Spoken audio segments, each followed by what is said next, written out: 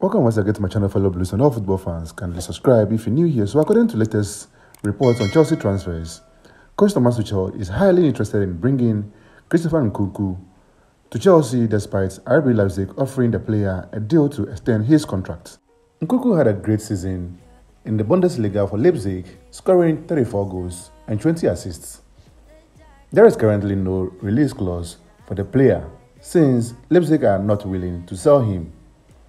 Manchester United are also interested in getting him. We keep our fingers crossed to see how things pan out going into the summer transfer window.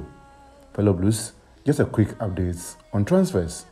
Remember to like, subscribe before you go. Of course, be here for all the updates from the camp of the Blues. Thanks for watching.